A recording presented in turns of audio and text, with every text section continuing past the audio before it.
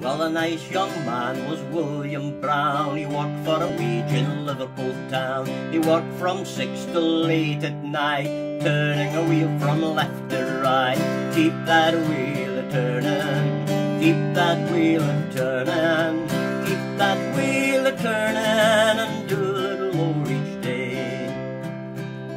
One day the boss to William came, said, "Look here, young, what's your name? We're not content with what you do. Work a little harder or out you go.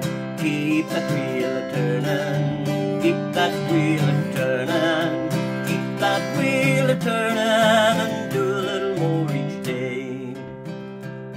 So William turned and made a run 3 times round in the time of 1. He turned so hard he soon was made the Lord High Turner of his trade.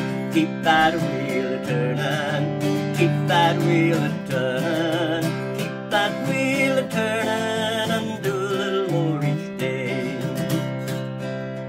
William turned with the same sweet smile. The goods he made grew such a pile. They filled the room and the room next door, and they overflowed to the basement floor. Keep that wheel a-turning, keep that wheel a-turning, keep that wheel a-turning, and do a little more each day. The nation heard of this wondrous tale. His picture appeared in the sketch in the Mail. Railways ran excursions down, all to look at William Brown. Keep that wheel a-turning, keep that wheel a-turning, keep that wheel a-turning, and do a little more each day. But sad the sequel is to tell, he turned out more than the boss could sell.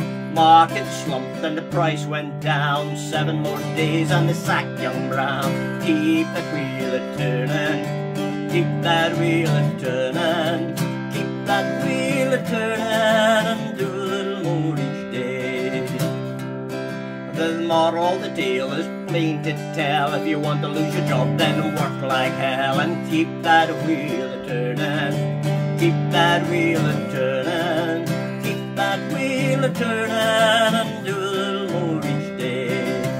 Keep that wheel a-turning, keep that wheel a-turning, keep that wheel a-turning, and do